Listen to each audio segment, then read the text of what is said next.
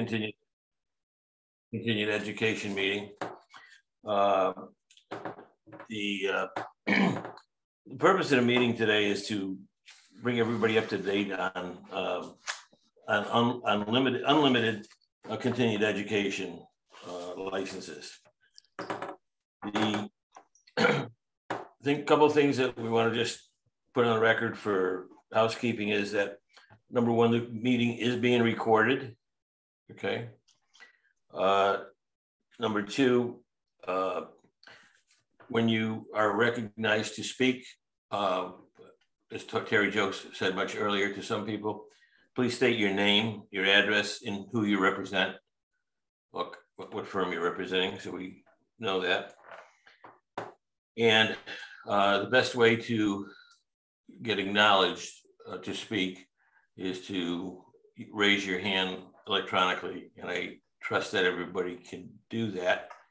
There's a little symbol at the bottom of the screen which says raise hand, which is what you would click on to do. And as soon as we can, we would get to everybody going through with questions. Excuse me. We published on the DCP website, notified everybody of the unlimited license curriculum that's been developed by the board. And I first off want to particularly thank the board members that have contributed a lot of hours and time into putting this together. It's a very big task, and it's bigger than normal because of the way we did it this year. If you've already been on the DCP website, you should have seen that there is a part A, a part B, and a part C for the purposes of downloading. Part A is basically the general application, which I'm going to have Terry share with everybody so you can see it in the event you don't have a copy in front of you. And I'm going to go through that one first, page by page. When I get done with that, I'll then take questions and answer questions that anybody may have relative to this component. Then we're going to do part B, part C. Part B and part C, we're not going to go through every particular piece of it. We're going to go over the general concept of it, and you can ask questions on that at the end of each one. And for part B, I will call on Paul Costello, and for part C, Rich Bird, so to help out. So starting off, I'm going to start page by page here, because as we see continued education applications come in, sometimes they're complete, sometimes they're not, and we're trying to get them to be as complete as possible. And so I want to go through pretty much some very specifics here. Now, if you notice on the first page in red, it says that all provider applications shall be reviewed on a rolling basis. What that means is that we have taken away the deadline to have the continued education in. The reason for that is because a lot of people were having trouble getting it in on time. Not to mention the fact that the COVID situation didn't help. And actually, by statute and regulation, we never had anything specific in the statute or regulation that required a specific date on that. That may change in the future, but just so everybody understands, okay? Other than that, the front page is very self-explanatory. Going on to the second page, this begins some of the real changes. Number one, that each continuing education provider application and curriculum is going to be now submitted on 2 thumb drives, okay? 1 thumb drive for each complete package. So we want 2 complete submittals submitted. And as it indicates there, those will be mailed to the address shown over Columbus Boulevard. Because the the state is not totally back working 100% full-time over there. You're going to be mailing those in, and then those will be shared back out. What has happened last year during COVID and so forth, for the most part, those were shared back out to me. I reviewed them all and approved or commented on them accordingly. Because they come in different periods of time, it's very difficult to get the board to get together. So the department said that they felt more comfortable if I just reviewed them. So I did. Number two, so to make it clear, we do not need any 3-ring binders anymore, okay? Number two is even more important now, doing this electronically, that everything is indexed, okay? When you submit it on a thumb drive. So put it in, just as it says here, the application first, your certificate of insurance, and definitely make sure you verify the dates on that, that it's a good insurance certificate. Otherwise, it's going to get sent back to you. Besides that, it's just the normal things that you've already been submitting. So that hasn't changed too much. It's just the means on how you're submitting it. We get down to item number 4. License holders will be required to bring the code, the 2017 code. Okay, not much of a change there. They're also going to definitely need to bring and have a functioning calculator with them. And you'll understand that why when we get into part B and C. We have no objection to the electronic version of the 2017. However, as you go to the next page, you'll see the bullets there, which identify what we need them to bring again. But cell phones are not an acceptable means of reading the code. It's too small. And candidly, between all of us providers, you don't really know what they're doing on your cell phone. and then the next thing you know, it's a little distraction, and it's hard on the provider to keep control of a class sometimes. So no cell phones in that regard, okay? Number 5, again, if you need to add any training locations above and beyond what you originally submitted, you need to give us 60 days notice, okay? Sometimes I know that happens too fast. Most important thing is provide us notice, and you send that into Karen, and she sends it right out to me, and we try to turn it right around the same day or two. So this hasn't changed, but it's just a reminder that number 6, the last sentence, providers must retain copies of attendance sheets for 4 years after each course. Okay, so after anything beyond 4 years, you do not need to keep. You're welcome to keep, but you don't need to. Number 8, PSI reports, the transmittal of the attendees and whatnot, required to be done within 14 days of each completed course. That hasn't changed really since last year either, but it's just another reminder. And part of the reason that's so important is as we get further into the year, we try to gauge what percentage of people have taken continued ed and how many have not. And based on the things happening within the state, be it COVID or what have you, we may need to do something to help push that along, either through reminders or what have you. But please get that in within 14 days.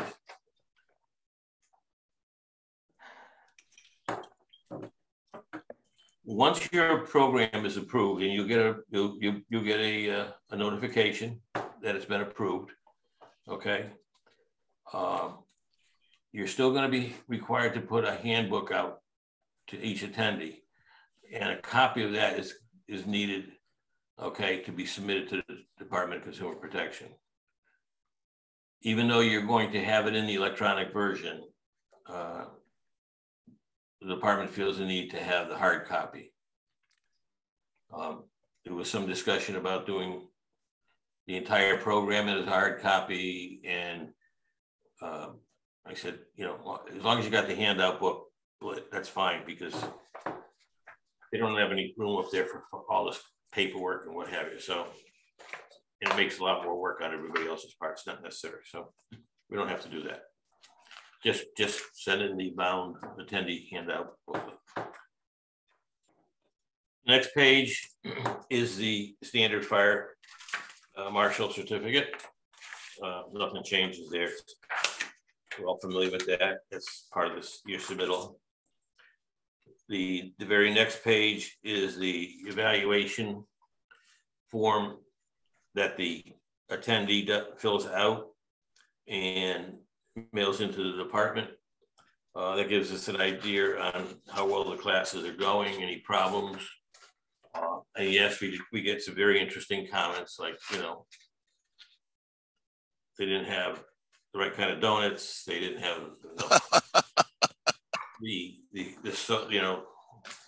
soda was warm, you know, but you always get some of those. And we do look at these when they come in. So, but the student or the attendee is the one that's got to send this in, not you, the provider. Okay.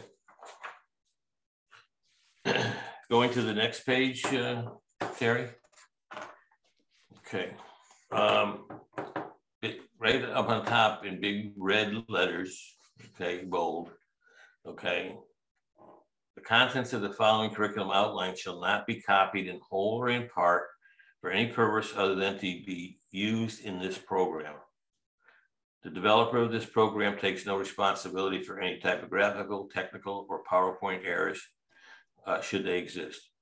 The disclaimer on our part, because we put a lot of stuff together, at the same token, we're telling you, don't take and utilize part of our PowerPoint for some other venture you might be doing, okay? It's designed for our program, and we don't want to hear that's used elsewhere, or there'll be some possible ramifications. So now we get into the real curriculum, okay? What we've done here is, as you know, we got part 1 and part 2, as we call it. But part 1, I want to go over a little bit with everybody here. Part 1, we're allowing, or we're assigning an hour time to cover this material, okay? Now, you might go an hour and 15 minutes, you might go 45 minutes. Every class will be a little bit different because of people's questions and responses. But we're trying to keep it to about an hour. Now, I visited a number of classes, I particularly during COVID, those that were online, and people didn't get the point here of what we were saying. And it's spelled out just the way it is here. And if you see, it says Connecticut General Statutes and Regulations, that section, okay? And then in parentheses, the second line down, second line further down, Terry, it says, in parentheses, it says classroom review not required, okay? We want this material available to them, in front of them, so they keep being reminded of it. Year after year, the providers have explained this stuff over and over again to everybody. And after a while, it gets tiring for everybody. So by all means, if somebody's got a question about it, respond to them, but you do not have to get into any details as far as we're concerned relative to any of these statutes and regulations, except for a couple that I'm going to talk about in a minute. Terry, it went down to sharing. Can you bring it back up? Yeah, okay, thanks. If you noticed, bullet number 2, section 20-332B, hiring ratios. There's an exhibit attached here, which basically is the ratio as it stands today. And you want to make sure that people keep understanding that. Yeah, let's look further down, Terry. Keep going. Keep going. Right there. Okay. And we put the statute in and so forth for everybody so they have it.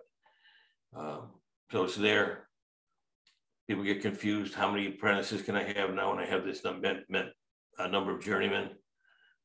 It's spelled out right here. Okay, we go back to where we were up on. Okay.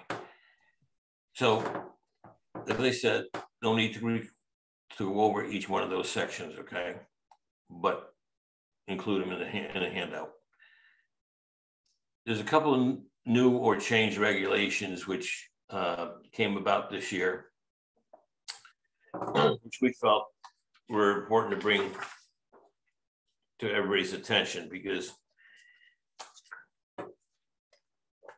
unfortunately, people aren't always notified of some of these changes, and that's part of the objective of continued education, is to keep people up to date. And the first one I want to talk about is Public Act 21-37, and you can roll down to that Public Act. Okay. Now, Public Act 21-37 is entitled, which can be confusing to some people, an act concerning Department of Consumer Protection, licensing and enforcement, comma. So that's the subject by itself. Then antitrust issues and the palliative use of marijuana and revisions to the Liquor Control Act. So people sometimes rewrite by all this part about the licensing and enforcement, and they say, well, it's about marijuana and liquor, and I got nothing to do with that, so it doesn't apply to me. However, we took the sections out of the bill that were critical to our industry. Section 16 of the bill refers to section 21A10 of the general statutes, and it's repealed and the following is substituted. This is also important that it went into effect October 1st of this year. And I'm sure a number of providers are going to say, I didn't know that. I didn't know that. And I don't blame you, because there's probably no reason why you would know that. And if we go right to the changes that were made. So if you go down to C, Terry, section C was added, okay? And it says, for any Department of Consumer Protection license, certificate, registration, or permit that requires the holder to complete continued education requirements, the continued education requirements shall be completed within the annual or biannual period that begins and ends 3 months prior to the renewal date of the applicable license, certificate, registration, or permit, except for licenses issued pursuant to Chapter 400J. Our licenses are issued under Chapter 393, okay? This is a broad stroke statement regarding continued education requirement before renewal of a license. You're talking about annual or biannual. The plumbers, for example, are biannual. We, as electrical people, are annual. This also addresses people such as realtors, require continued education, and anybody else that has a license issued through the Department of Consumer Protection that has continued education requirements attached to it. So right off the bat, our licenses expire on September 30th. So back it up 3 months, and that's when continued education is supposed to be completed. Okay.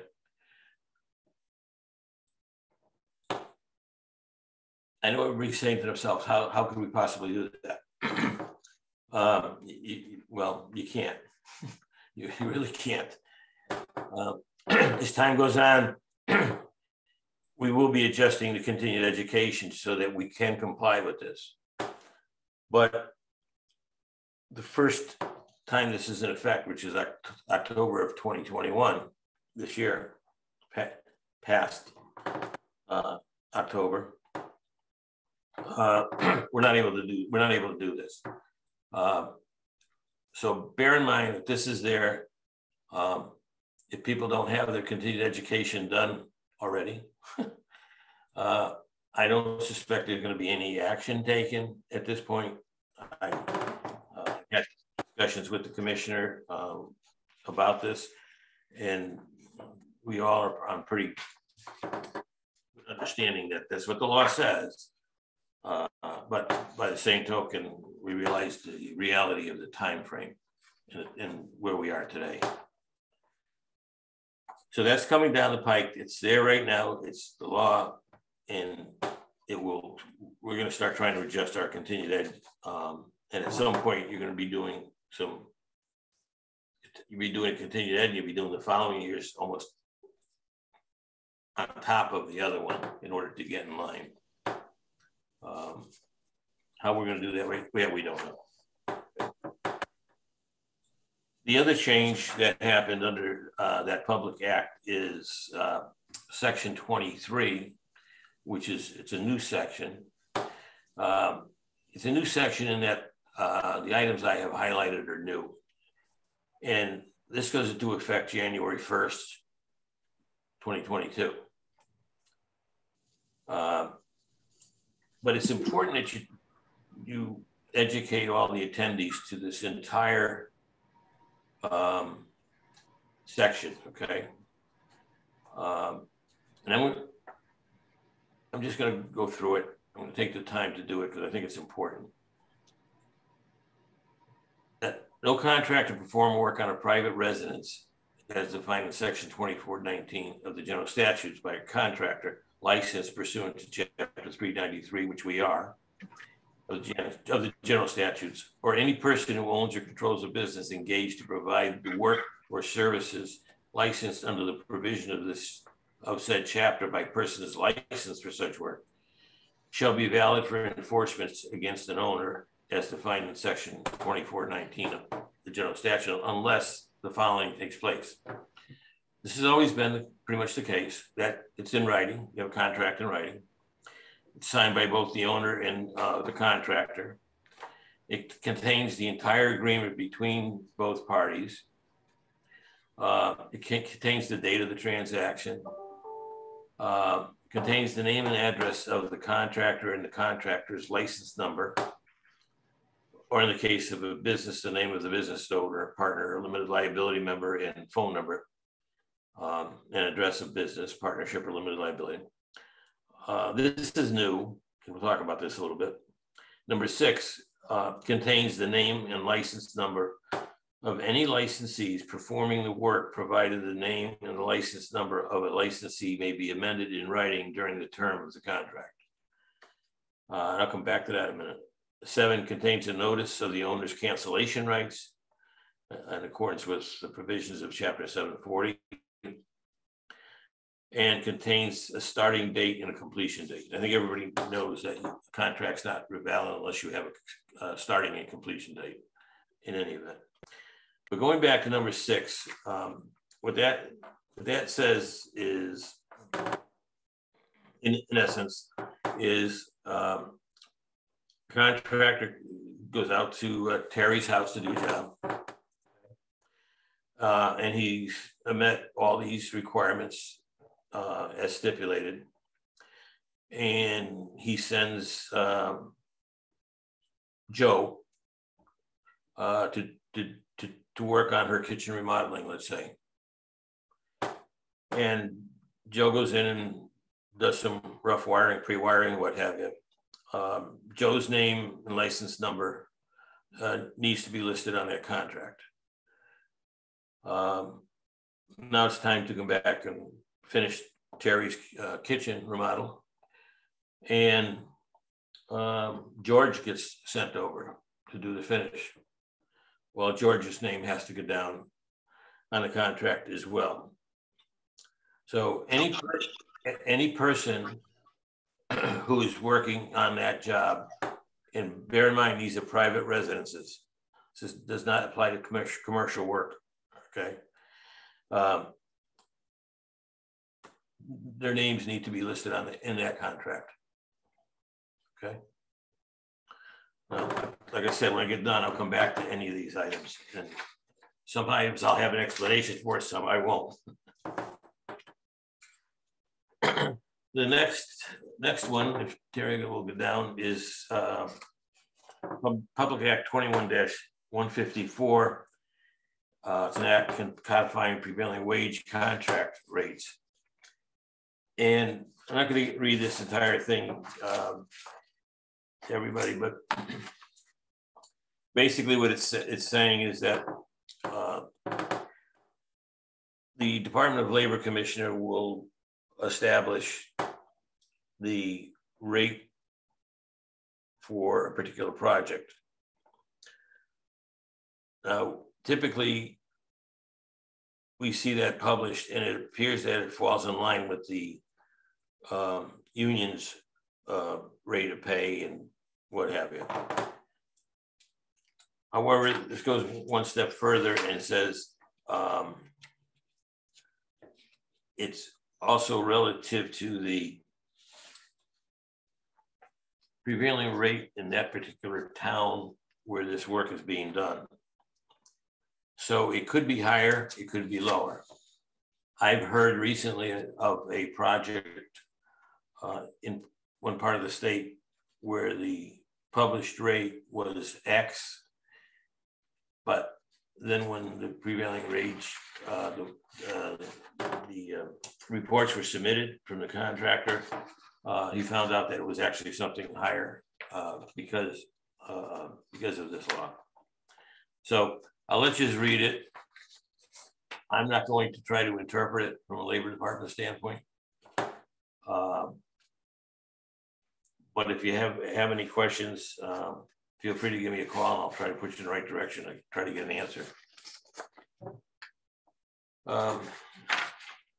After that sheet was the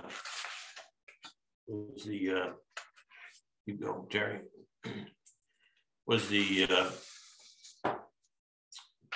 Exhibit A, and you can keep scrolling down. We already looked at that, and this is 20-332, which established a working group that's studying the hiring ratio and ratio relief. That was developed back in 2017. And you can go one more down. Keep going till you get to 2018 building code. There we go, right there. And then the state building code, again in parentheses, this is to be included in all course handouts to attendees for the future use. It lists the state building codes that we are under today. We don't work just under the NEC. We do predominantly, but it's not the only code that may affect us. And they need to know that. And they can always refer to the state building officials website for any of the more currently adopted codes based on when they refer back to this document. Now, the next section is going to be safety. And before we get into that, okay, I'm going to ask bravely if anybody has any questions. Let's see. Mr. Bonder, Rob Bonder. Yes, sir. Good morning. Good afternoon, I mean. How are you? Good, thank you. You had your hand up. Did you have a question? I did not have my hand up. Oh, I'm just listening intently. Oh, I'm sorry. Believe it or not, that was my icon that landed over your name. Sorry about that. It's all right. Okay. Good to see you, though. Good to see you. Yeah, same here. Is there anybody that has any questions about the front end of this? Mark Candels, your hand is up. Yes, it is. Mark Candels, Candels Estimating and Training, Babcock Ranch, Florida. I had one question in regards to the September 30th date. As a suggestion, maybe we should suggest to our attendees this year that saying, hey, you've got to get it done for July 30th. That'd be the best bet to start thinking about it, getting it done. Would the state like that done? Added to the curriculum? I mean, you can certainly suggest it. I think we see a lot of people that wait to the last minute to do it. That's goes without saying, because we look at the numbers of who has and who hasn't taken it. But I think by bringing that One Public Act up to them and explaining to them that, look, you're going to have to start picking up your speed here and get stuff done, is hopefully would be adequate. I would not say on behalf of the state of Connecticut that we're making that requirement, but the law is the law now, and don't wait till they start having to enforce it in the department. Okay, thank you. You're welcome. Thanks, Mark. Thanks for the question. Anybody else? Okay. All right, so the next section here is what we reference as Part B on the website, free to download. And I just want to explain to everybody what we've done here is there's been a lot of people asking for more and more calculations and more understanding and more technical stuff. So what we've done is we have put together, I say we, the team, and Paul Costello has led it relative to the safety side in particular. The portion that we want to talk about relative to safety. Now, bear in mind, this is all part of the 1 hour presentation. And that's why I say everything I went through before, a lot of that is just keep it in the books, let them make sure they're aware of it, use it as reference for them to keep in reference material. At this point, I'm going to turn this over to Paul in just a second, but the purpose of us doing this is to do just what Jim Savoy said very earlier before we went online, is that everybody is being taught exactly the same thing, okay? And we are not looking to see any waiver from our presentations here. So, Paul, if you would be so kind to give me a break and do the honors. Sure, thank you, Larry. Good afternoon, everyone. So one of the things that we discussed, we try to figure out, from previous classes, what direction to head with some of the topics, and things that we discussed were really identifying some of the issues with OSHA with citations and the need to really bring in the electrical safety as NFPA 70E has been updated as well to the 21 version. So Terry Jo, either or, if you want, I could share my screen, or you want me to Sure, if you think that you'll have more control over what you're saying from your screen, that's not a problem. It's up to you. Yeah, whichever one you're more comfortable with. I can give you permission now. That'll be perfect. Thank you. Let me change over the permissions. And you should be able to present. Great, thank you. Mm-hmm. 1 second here.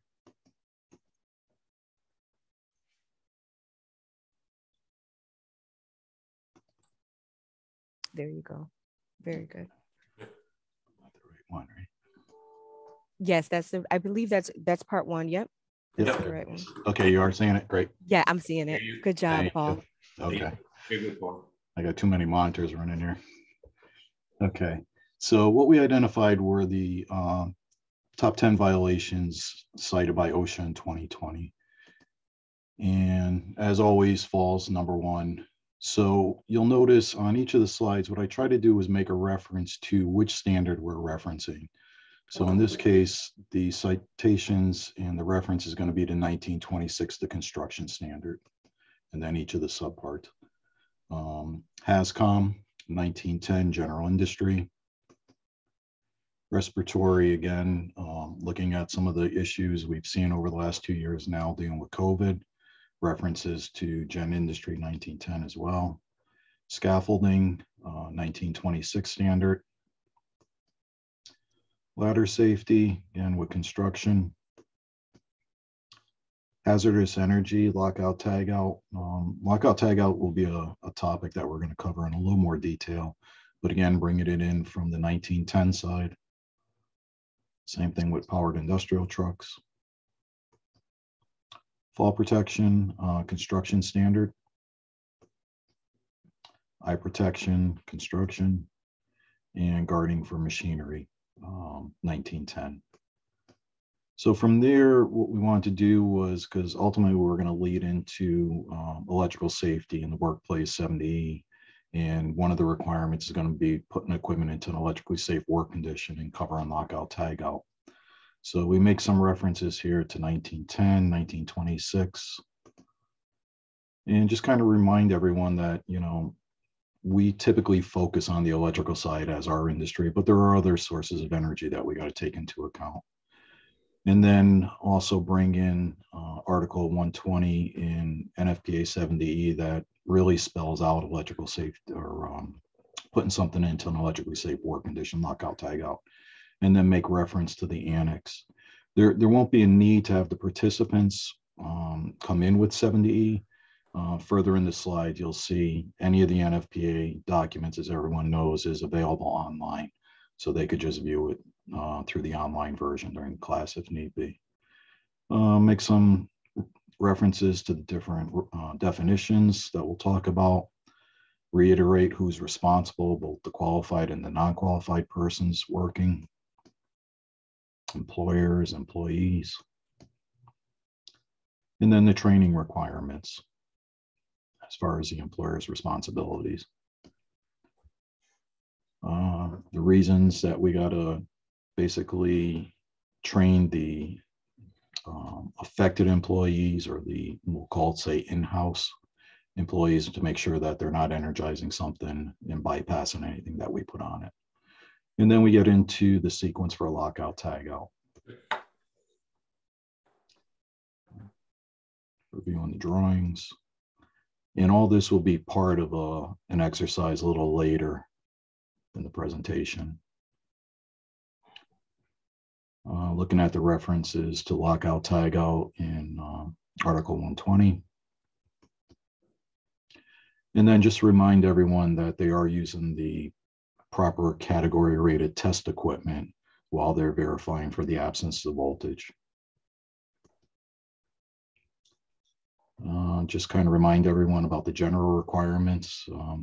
Need to put things into an electrically safe work condition unless it's unfeasible. And today that's really difficult.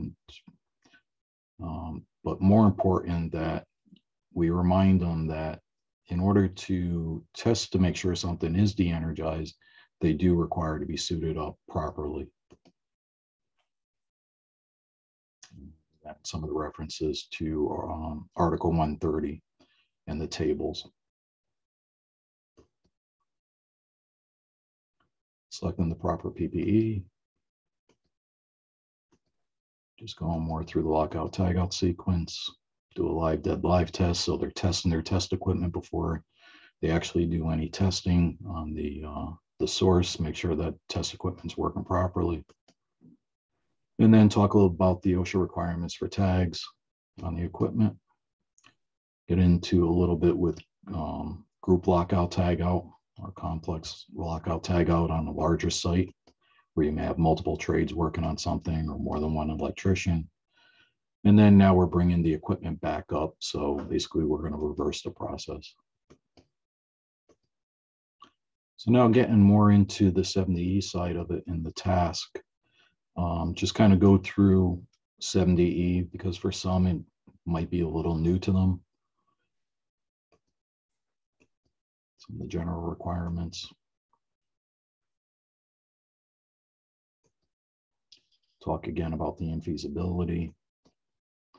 And really comes down to the troubleshooting.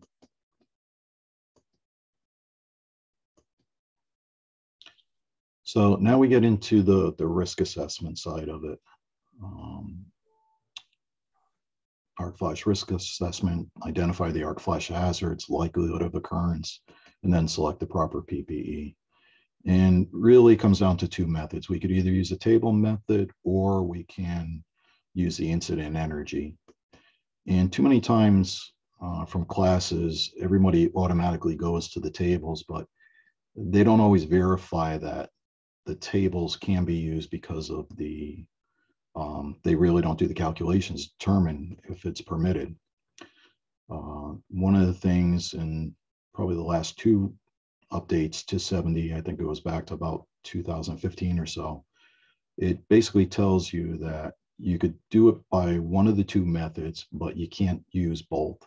So if you're using the category method, then you make your selection on your PPE. If you're using the incident energy, you cannot use the tables basically to make your selection. You have to base it on the incident energy. This is the reference to being able to view the 70E document online, so they can get it from there. And within the packet, there'll be some, we call it an appendix, some additional information to be able to do the calculations and walk through it. So there's going to be some one-line diagrams for them to reference, panel schedules, feeder schedules, arc flash study report, the labels of the equipment.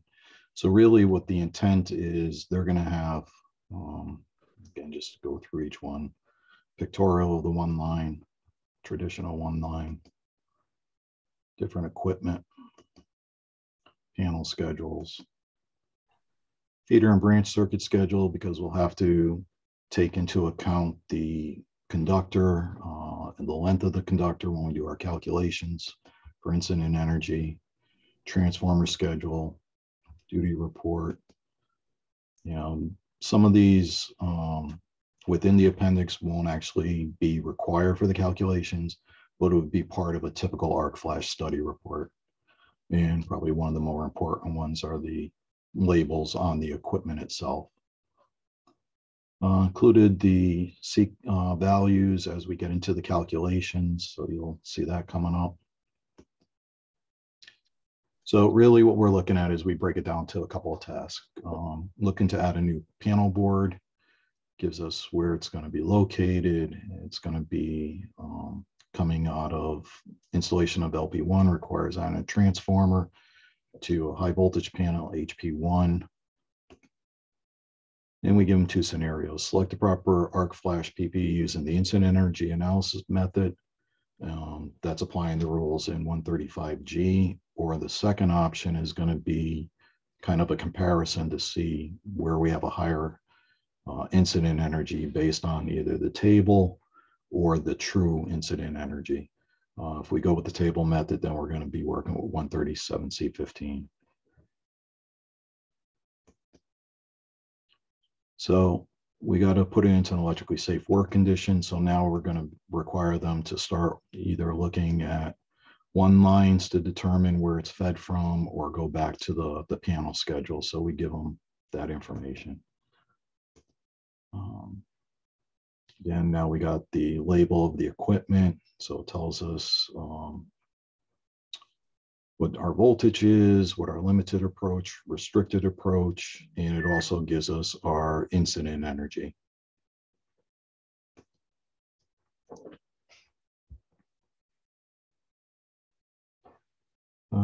Selecting the proper PPE now. So we get our gloves. That's new in 70E.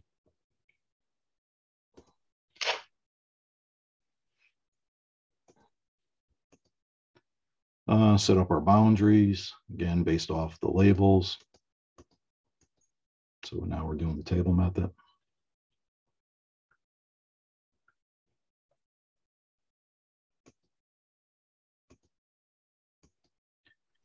And we're looking at the incident energy. So we could find it a couple of different places. We get it off the actual arc flash report, in addition to the label that's on the equipment itself. In this case, this is panel HP1 that we're working on. So that's where we're going to perform the lockout tag out. Now we revert back to our table and we make our selection based on the incident energy. So again, now we bring them into the table method based off of the labels on the equipment, and then they will make their selection from there.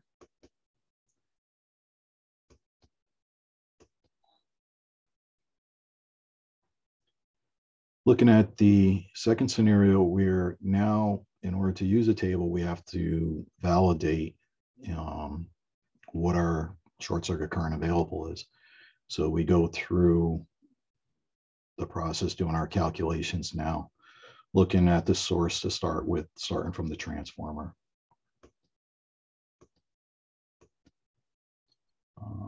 Determine what the impedance of the transformer is, get our multiplier.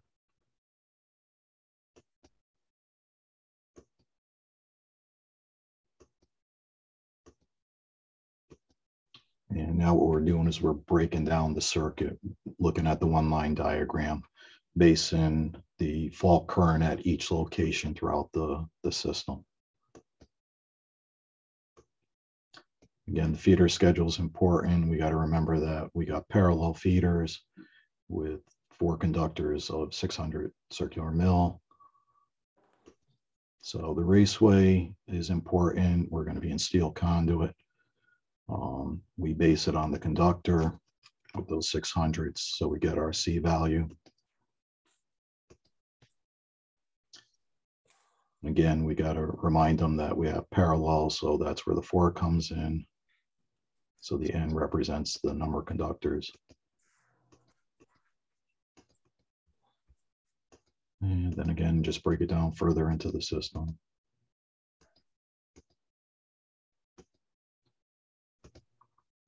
So really what we're looking to do is basically validate that we're permitted to use the table.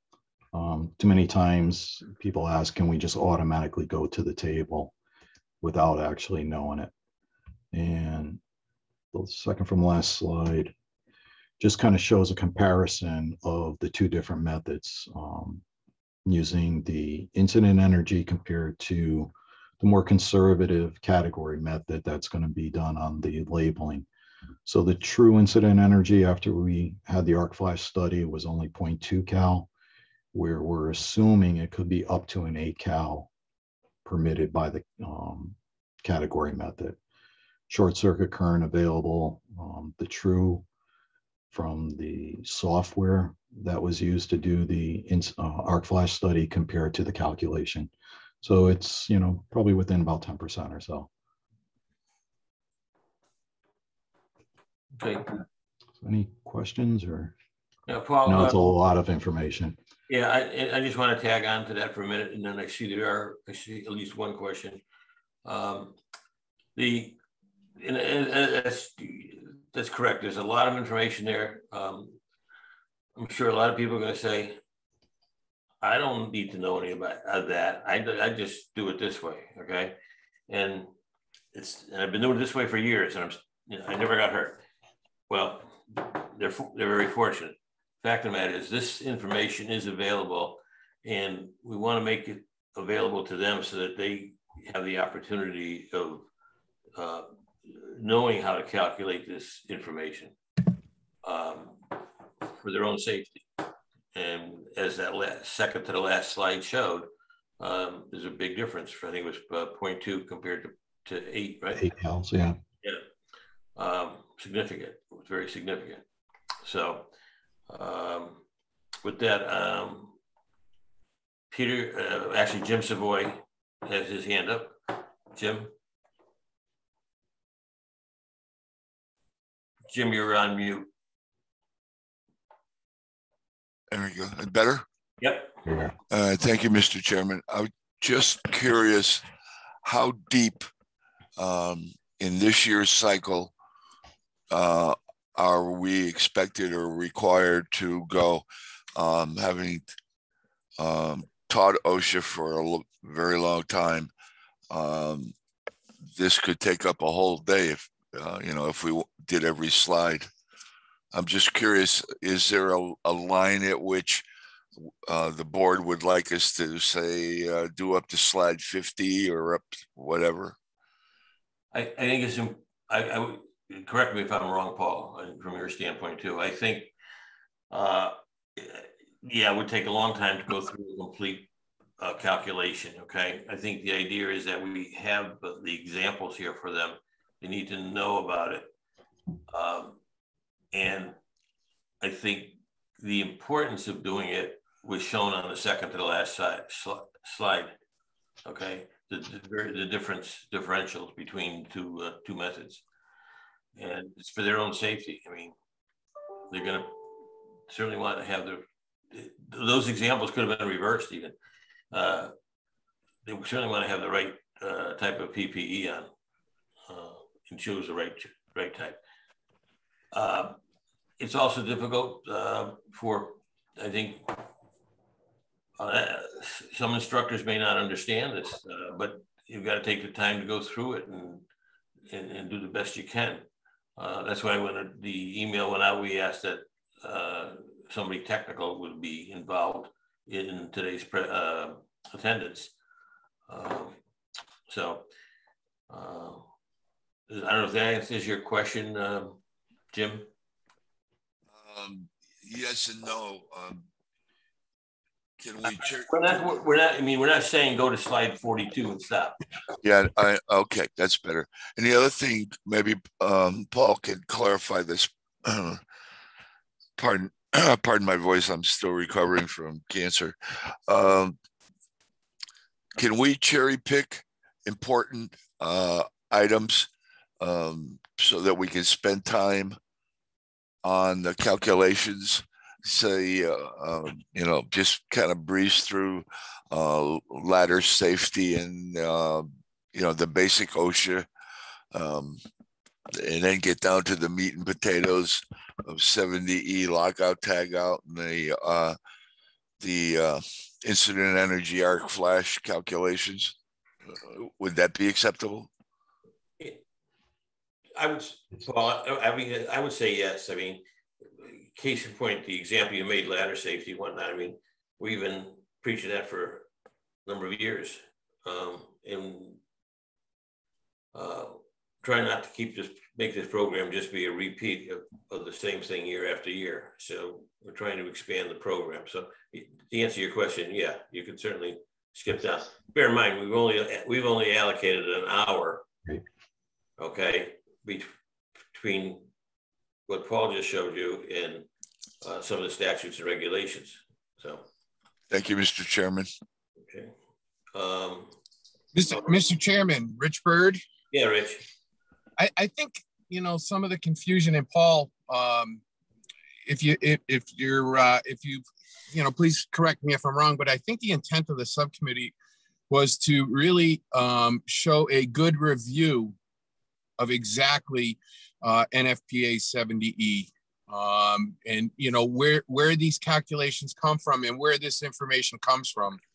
And the second to the last slide really shows the importance of understanding that in that review. And as a subcommittee, I think that's what we were trying to do to get that point across, is to understand where these calculations come from. Yeah, I agree, Rich. And to also kind of reiterate, also getting familiar with, where do they find that information? Probably the most important thing is the lockout tag out, to be able to look at the one-line diagrams, look at panel schedules, and determine, what equipment needs to be put into an electrically safe work condition as well. Correct. Thanks, Rich. Royce Haddon, I see your hand might have gone up, and then Jerry Durham. Royce? Yeah, I just had a question on the calculations in this section. And I just want to make sure the intent is not that we're giving these to the people in the class as a calculation that they need to figure out, but we're giving them the information of how to figure it out. Is that correct? Yes. Yes. Okay. Okay. Yeah. We want them to understand how you do it, and this is the roadmap, if you will. Right. Okay. I just wanted to make sure it wasn't like the calculations in previous years where we say, "Here's a scenario, somebody give me the answer." Because, like somebody else mentioned, this is the first time that a lot of these people are going to have seen anything like this. Yeah, a lot of them don't even. I mean, depending on what their work experience is, have no knowledge. They don't even know 70E exists. Exactly. Okay. Yeah. It's just super important from a safety standpoint. Jerry? Yes, sir. Jerry Durham here, the instructor and content developer with Jade Learning. Royce did a very good job of addressing most of what I was concerned with. And really, it seems like I'm getting overall a picture of what you all are expecting. Normally, I don't sit in on these meetings, but you all had specified. But it was my understanding that the safety portion, OSHA specifically, and the understanding that 70E is a response to OSHA from the NFPA to try and make compliance available to the electrician, that this training looked like it was going to be about an hour. I thought I heard you say that. Then we went through those 90 slides, of course, and I realized I was looking at what amounted to probably an 8-hour course, and I still would have lost a lot of the guys in there because, as a lot of you all pointed out, these residential and commercial electricians, they have no experience with this. They don't know what an available fault current is versus short circuit current rating and all that. And even the terms, they would never get up to speed with that. But it sounds like, and I appreciate it now, if you'll just let me know that I'm on the right track. It sounds like that our job essentially is to let them know how dangerous it is, what they're doing, and to understand that there are obviously the PPE requirements and the clearances and the distance they need to stay away based on how they're dressed and what provisions they're taking, where the information is, and you make a cursory review of that to show them that it exists, but not to work the calculation, as Royce just said. So I think he caught that. But it sounds like we're really we spent 20 minutes looking at those slides, and we didn't even have time to look at them. So if we've got 60 minutes, we literally are going to be moving at a blinding speed. So it sounds like we're just going to be like, hey, this exists, here it is. You need to know this is here, and you need to get deeper into it as electricians, and whatever we can do in about 60 minutes, and then we're out. Is that correct? That's pretty much it, Jerry. Yes. Years ago, the fault currents that are available today really weren't there. Okay. What the utilities are providing today in the exposure that we as electricians have is substantially different. And, we want to make sure that everybody works safe and understands how to work safe and understands that, maybe I don't know how to do that, but I do know a little bit about it. I've heard about it. I'll give you sort of an example. Our license is an unlimited license. We can do high voltage work. Okay. Very few license holders with unlimited license will do high voltage work because it's not something they do day to day, but they're aware of it. And they know that if they come across it, they can at least recognize it, hopefully, and know that, this is a little bit beyond what I normally do. And maybe I need to talk to a friendly competitor or somebody else to get some guidance here. So yeah, we're not trying to make them engineers out of these presentations, that's for sure. And it would be a good 8-hour course. I agree, Jerry. And yes, there'd be a lot of snoring going on in that class. Well, fantastic. It sounds like, I feel like that you summarize the whole thing, and that is to get these guys within an hour's time to be aware that they need to hit the brakes when they run into these kind of situations, and don't just go through at a blinding speed like they're used to doing, because this stuff will kill them. They need to be aware of that, and be aware that the documentation exists and the help is out there. So fantastic. Thank you. And I look forward to being able to present that material this year. So thank you so much for your time. You're welcome, Jerry. Thanks. Just stay on board because we got one more to go. All right. Yeah, I think it is very highly technical, and even the labeling of equipment today is something that didn't exist years back, and people all of a sudden see these labels and they say, "Oh, what's that all about? I don't know what that's all about. I don't have to. That's a manufacturer's label. I don't know. It's got nothing to do with me. I just got to tie this wire in over here and hopefully be safe." So a lot of it's awareness. So again, Paul, thank you for your presentation and your information, and all your hard work and on our team to get this put together. And again, as I said earlier on, for anybody that came in a little bit late, none of this material is to be reproduced other than for our program here. So don't utilize any part of it or anything for anything else. It's designed for us. The next would be what we call part 2, which is a 3-hour presentation. And again, as I said earlier, a number of people have asked for more and more calculations. These are the calculations that most of them will recognize a little bit more than the safety side of it. And for that, I'm going to ask Board Member Rich Bird to make that presentation. Again, Rich is part of the team developing this, and I see you've got control, Rich, so go for it. I'm actually working remotely, Mr. Chairman, so if Terry Jo, if you don't mind. Will do, Rich. Thank you. Okay, and it's up now. Can you see the screen at all, Rich? It should be up now. Starting to come up now. Yep. Yep. So basically, and first of all, good afternoon, everyone, and thanks for attending. Like Paul said earlier, the subcommittee put together here some chapter specific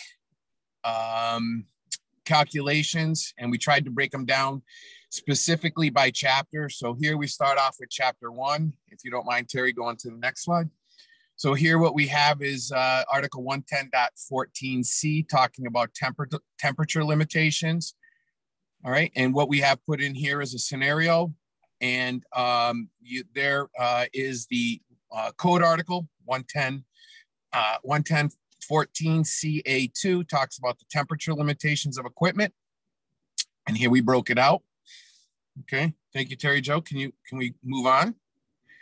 So, and then what we've done is the next slide is presented you with the calculation and the answer to that particular calculation. So in the scenario here, what you can see is we put together the scenario based on a number 2 THHN aluminum conductor, the breaker at 60 degrees. The breaker is listed for copper and aluminum conductors, and it said what would be the allowable ampacity. And we have completed that calculation here based on the NEC. Thank you, Terry Jo. We can move on. All right, section 2, what we have here is we put the same thing together, but here in this scenario, you can see that it is greater than 100 amps. So now we are going to go to B2 to talk about that particular scenario. And there's the little indication or the little code requirement for 110.14C1B2. And I can see after review, there is one little typo there. It should say 110.14C1B2, not 114. So again, one quick little scenario, which after all our review, I see one little typo. All right. So we'll go back, Terry Jo, if you don't mind. Sure. So basically what we've tried to do is give the question. So if we can go one more slide, Terry Jo, if you don't mind. So here is the question that we would put up on the slide. Let them work it out, work them through it. And then the next slide will give you the answer and how that calculation is determined. All right, thank you, Terry Jo. And we can continue on. Question number 3 here, we have, here we're talking about conductors all in the same raceway and determining what the derating percentage for the current carrying conductors or more than 3 current carrying conductors in a conduit would be. And again, what we did is put the question up on the slide. Okay, and then the slide right after it, there's the code section. And then the slide right after would give you the answers and how that calculation is to be performed. Basically, that's the way we have it set up through the whole presentation here. All right. Thank you, Terry Jo. We'll continue on with chapter 1 here. Here we're talking about working clearances. So we've put together some scenarios here based on working clearances. All right. We've got a little panel board schedule and a little schedule legend here, more just describing what the panel board is and the voltages so that we can properly do the calculations. So Terry Jo, if you don't mind backing out a little bit. So what we're just looking here for is panel board HP1 and what condition and what is the minimum working clearance for panel HP1 rather, I'm sorry.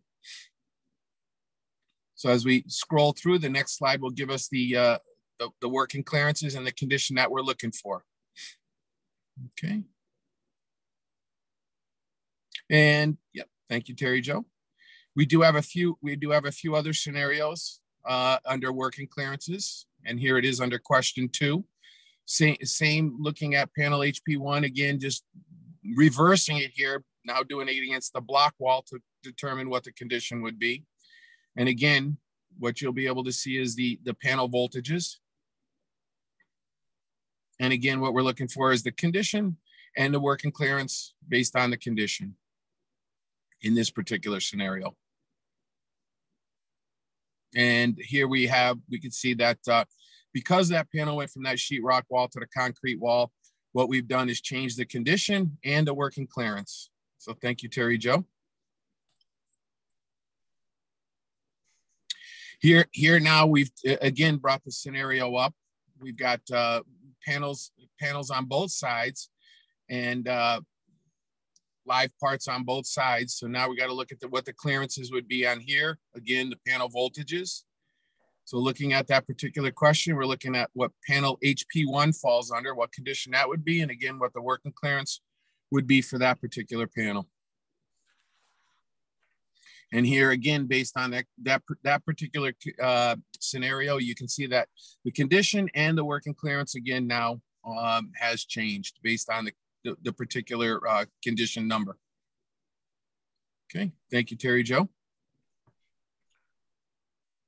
And again, now we're looking at HP2 and what we're looking at here.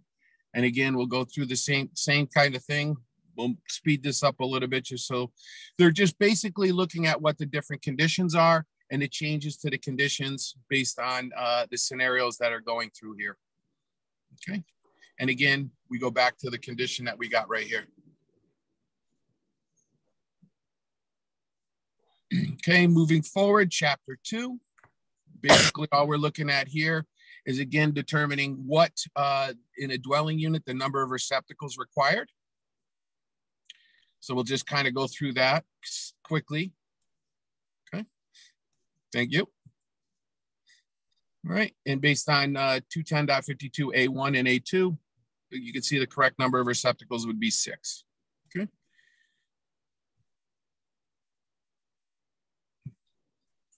Okay, moving into just a few calculations here based on the wall ovens.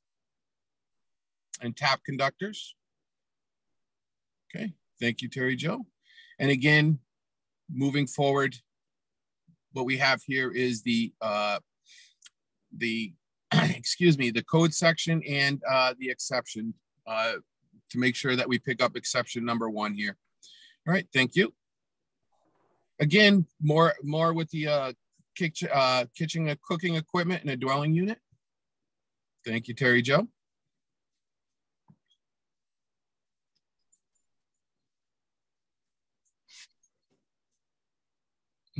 Fixed appliances. Talking a little bit about fixed appliances here under chapter 2. Very good, thank you. Lighting loads now for calculations. For 620, this would be in Article 220. So you see we picked up Article 210, 220. Thank you, Terry Jo. Again, another one under your lighting load, general lighting loads under Article 220.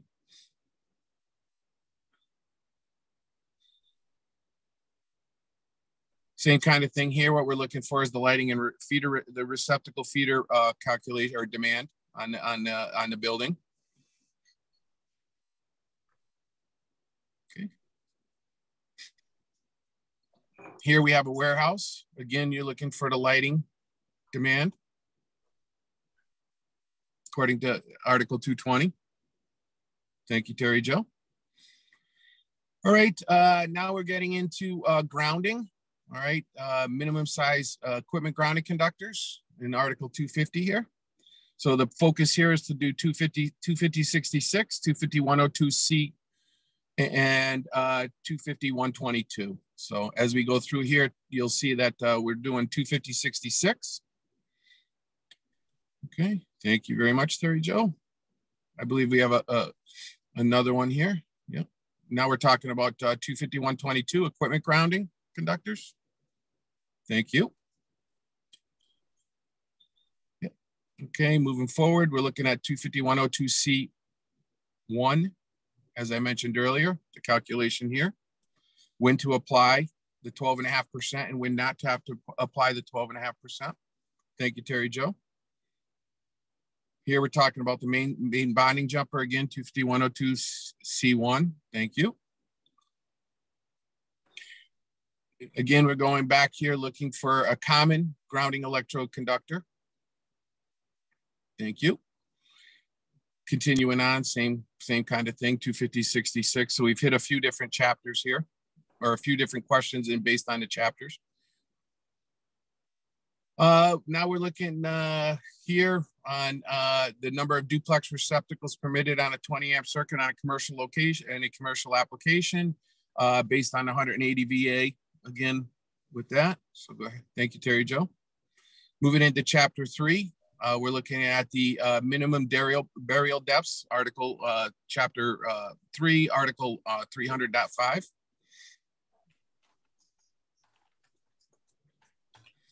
Okay, again, 310, article 310, picking up some of the ampacities of the conductors. Thank you, Terry Jo.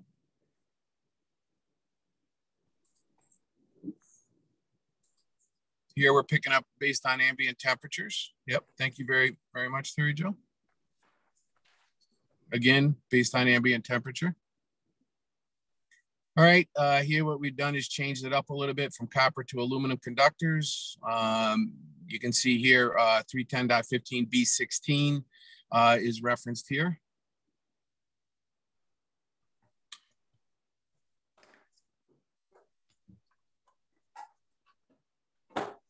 Okay, here we're looking at the load on number 6, again, 310.15B16.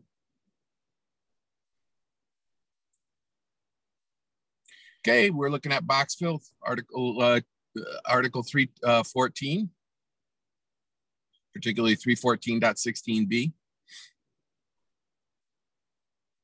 Okay, again, a couple other box fill questions. Okay, here's same kind of thing now, determining with the receptacle, clamps, conductors, counting the equipment grounded conductor. Again, 314. Here we're talking about Article 334, the Romex and the ampacity adjustments for Romex.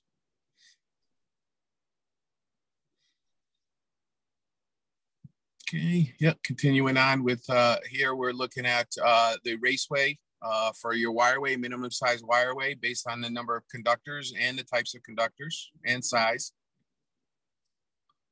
Same thing here with a non-metallic wireway.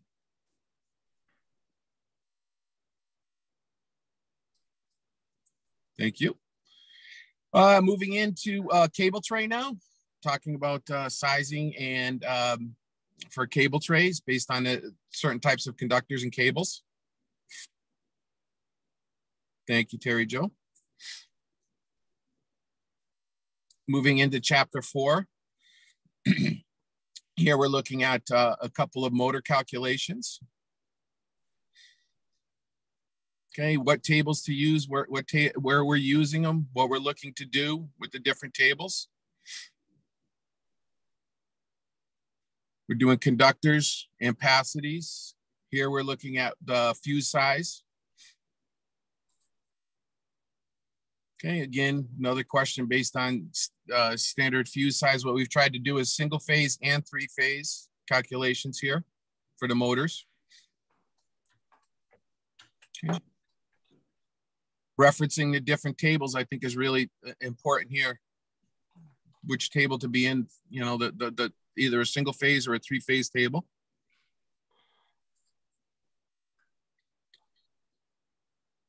Again, referencing the size of the conductors for a single phase motor here. I'm sorry, a 3-phase motor, single motor. Okay. Here we have it based off a single phase. Okay, here what we're looking at is the sizing of different conductors based off of multiple motor conductors. Okay, thank you.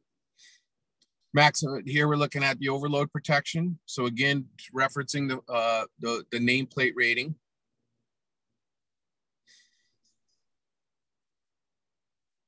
Okay, again, based off of your motor disconnects. 430.110. Okay, again, looking at the branch size, branch circuit capacity. Okay, here we've picked up a couple of fixed space heaters with a motor on that load, determining that when you have the heating load as well as your motor load. Okay, overload protection using an overload relay. Okay, so you're picking up your nameplate. In this particular case, you're looking at the different scenarios between the temperature rise and the service factor. All right, here we're going into Article 450 transformers based off the primary and secondary currents. Okay, here we're looking at primary and secondary protection. Chapter 6, what we're looking at here, yep.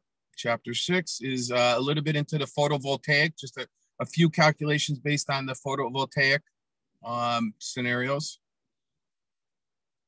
Okay, I think, Terry Jo, if you don't mind going back one slide. Okay, here, what you can see here is that, you know, in the 2017, one of the things that did change was that chapters 1 through 7 now can modify each other. Here's one example where you can see that, you know, you got something in Article 690 that, you know, goes back and references Article 310. Okay, thank you, Terry Jo. Again, you're looking in now into chapter 8. This is sizing. I think this is one thing that a lot of electricians always wonder how many conductors can I get in or communication cables can I get into a conduit? And here's a couple of scenarios that'll give that to you. Thank you, Terry Jo. Again, question that gets asked a lot, how many Cat 6 cables can you pull through a 3/4 inch conduit? And the proper calculation to figure that out. Here's one with fiber. Chapter 9, what we have in here is, again, the number of conductors through a conduit nipple based on a 20-inch length.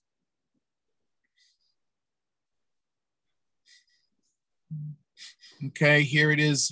What we're looking at is some motor circuits here, determining what we need for conduit. Again, conduit sizing. Thank you, Terry Jo. And some additional calculations based on Ohm's law.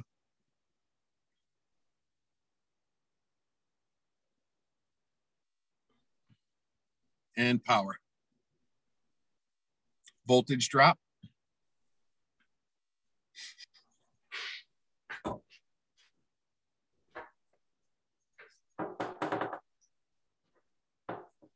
Okay, again, a little bit with Ohm's law. Thank you, Terry Jo. You're welcome. And I believe that should just about bring us almost to the end of all the slides. Thank you, Terry Jo. You're very welcome. With that, I guess we will open up. I apologize at the beginning, trying to go through the slide, more of a teaching moment, but again, I apologize. That's the instructor and me going through that more than a presenter mode. So I apologize that from a board member standpoint. But with that, any questions? No problem with that, Rich. Thank you, Rich, very much. As Rich just said, does anybody have any questions on his presentation? I don't see any hands up. Okay. Oh, there's Steve Owen. Yes. Steve, you're muted. Steve Owen, National Code Seminars, Birmingham, Alabama. Yep. I started to download and print some of the presentation you had. The OSHA part printed well at 6 per page for handout. As I tried to do the other calculations, the only thing you can even read is 2 per page. And there's 140 calculations. So if you do 1 per page, it's 140 pages for that. But anything more than 2, you can't read them. So it looks like you almost have to print 2 per page for the calculation part. Because I know you want to be able to read them, and I don't want you to reject it once I send it in to you. Thank you. Yeah, that may very well be the case. Yeah, Mr. Mark Handels. Can I suggest that we just put the question slide up there, and the one with the answer we don't give them, and we make them do it in the class, and then that just cuts out about half those pages? Mark, absolutely. It's in there. The answer sheets are in there for the instructors. You can absolutely hide that slide. Absolutely. Yeah, I'm just trying to streamline this, but I just don't want to get rejected. So, if we just give them just the first slide as a whole page, or even a half, put 2 in there, then we do the calculations. I've got the answer, and then I can throw it up, in the PowerPoint up on the screen, and then they see it and we can move on. Yeah. And that's predominantly what we're really trying to do is we want the attendee to work the question. Okay. At the same time, we want the instructors to have the answer and how we arrive at that answer. And although you may not get through 100% of those in a 3-hour period, it would also be nice to be able to have you be able to offer to your attendee the answer to the questions for anything you didn't cover. Paul? Yeah, thank you, Larry. Correct me if I'm wrong. I think one of the things that we discussed was basically have it as a workbook so that the questions that Rich had presented were in the workbook, not so much copying the PowerPoint itself to the workbook, to the handout, to actually do the calculations under that example. Exactly, Paul. That was exactly the intent of us as a subcommittee, was to have that as a workbook for them to figure out the calculations, and the presentation was more for the providers. And then to have the answers separate from the workbook, so it's not just included with it. That is correct. Correct. Maybe that just wasn't clearly transmitted here.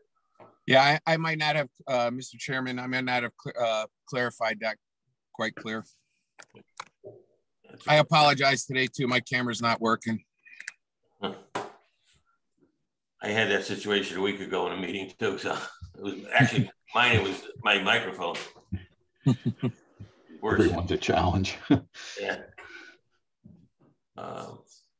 But going back to Mark Candel's question, yeah, you could. You could definitely separate the two. That's not a problem, even with your presentation. Thank you. Question.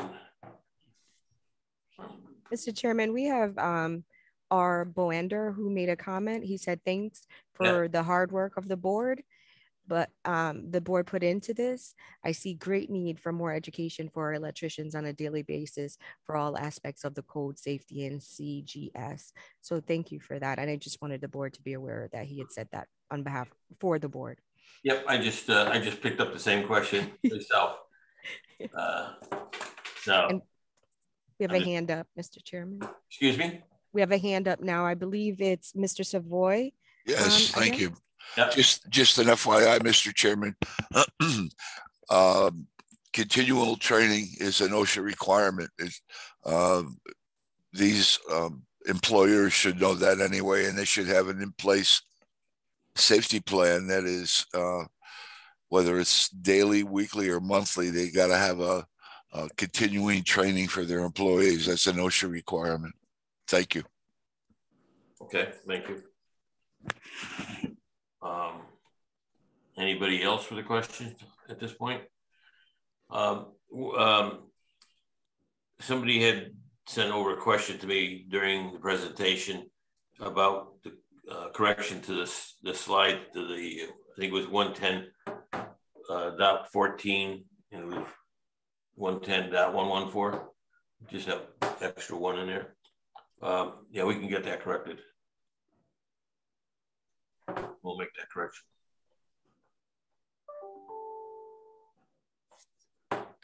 George Ballard. Yes, good afternoon. Great job on this. And the workbook makes a lot of sense. You know, as a teacher, my pretty much 31 years, you know, you've got to give them the opportunity to answer the questions, but you also want to be able to give them some type of packet that has answers with it, so they can reference later. So I'm not sure as far as in the handout, we want to separate those two. I think that's a great idea. But it just makes a lot of sense that, you know, they reference a lot of the guys that have come to me have used the books and referenced them over the years. And it was nice to have all the information right there for them. And I think the board and everybody did a great job with this. Thank you. Thank you, George. Appreciate that. Anybody else have any questions about any of this year's program? Because that pretty much sums up our program here and what I want to go over with all the providers. I see no more hands going up. And no more questions, Mr. Chairman. I have nothing else. Oh, one hand, Mr. Chairman. Yep. Mr. Bonder.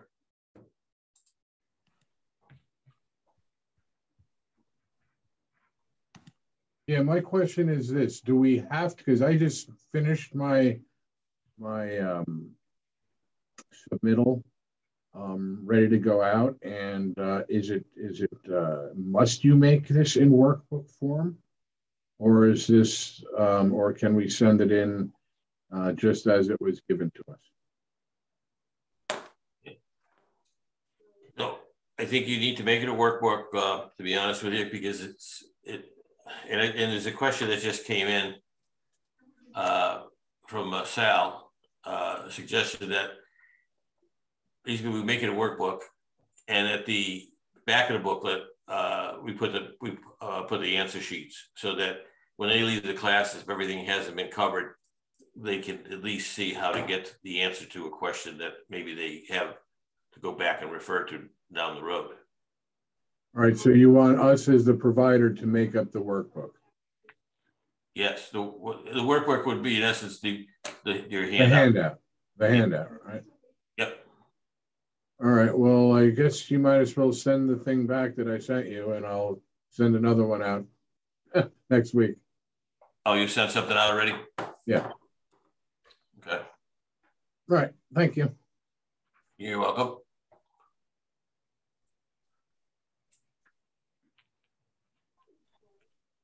Okay, so is everybody clear that then that the handout will be encompass the workbook, okay, and the answers will be at the back of the book as for reference afterwards. Everybody got that, I hope. Okay.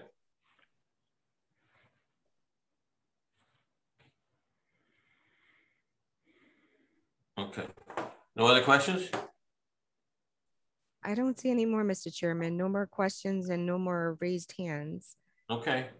I will then say that that will conclude our presentation, and we should have the limited licenses ready pretty soon. It's a different crew working on that, and I hope to see that right after the first of the year. Actually, I don't think it'll be before the first of the year. It's a little too tight with the holidays. So anybody that's on this call that also does limited licenses, that just gives you a little idea what the time frame might be. So no other questions, and we'll close the meeting. And I thank everybody for attending, and we'll see you next time around. Thanks, Larry. Good